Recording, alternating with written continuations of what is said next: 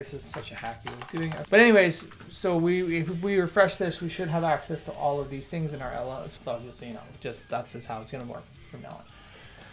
You can create self-signed SSL certificates and use like custom domains. The problem that I ran into is that it would not work unless I used localhost. Drop a thumbs up in the chat if you agree with me, or a thumbs down if you don't. If you don't, you're not allowed to ever come back. Oh my God, how does this work? You guys already built the thing that I wanted to build today. Stream's over. Oh my God. So this just solved version control issues when we're working with block themes, because look at this. This is exactly everything. Oh my God.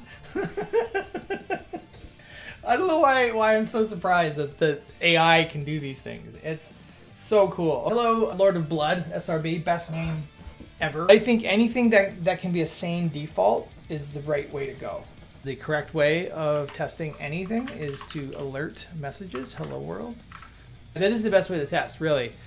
It's the Lord's debugging. Someone decided to do the laundry in the middle of my stream, so we'll be having a family meeting after this. This is like the worst ASMR stream ever.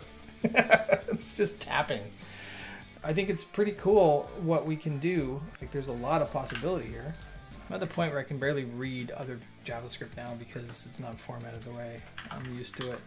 You might notice, Kevin, that I'm not giving up on this. So it's going to happen.